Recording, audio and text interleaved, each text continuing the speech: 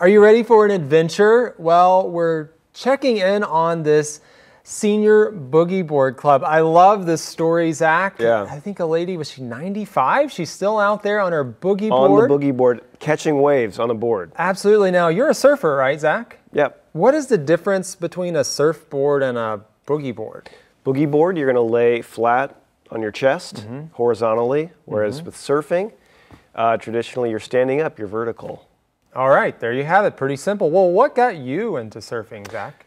For me, it was watching a friend go out to the beach and seeing him surf and just how much fun he was having. And I've always been drawn to water. I like to swim, so surfing seemed like a natural thing to try.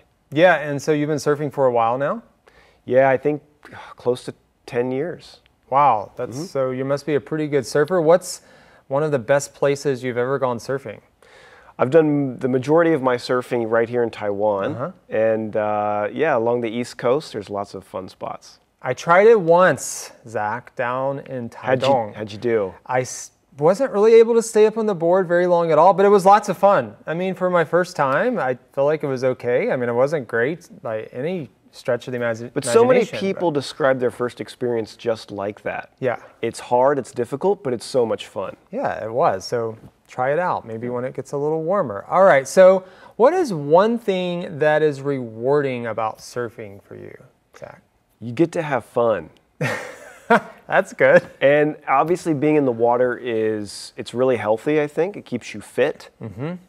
Paddling is not easy, so I always feel like I've just left the gym in a way after surfing. So how long can you go surfing for? I'm sure it takes a lot of energy. It's true. That's a really good point. Maybe a couple hours. Okay. And after that, I'm pretty winded. Yeah. Well, even just swimming in the water takes a lot of effort, right? So I can imagine that. Well, what are your thoughts, Zach, about these seniors who still are able to catch some waves? I mean, even at age 95. Oh, I love it.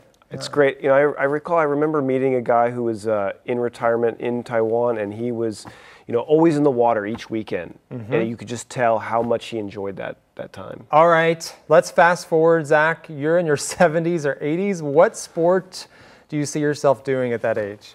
Well, if I've had a good life and God lets me, I would like to be surfing at 70 or 80. I think that would be... Not playing shuffleboard or something like that. No. All right, there you have it. Thank you, Zach, for sharing your insights about surfing. And I think this article encourages us, no matter our age, to get out and go after an adventure wherever you can find it. Thanks for joining us. We'll see you next time here on Insights.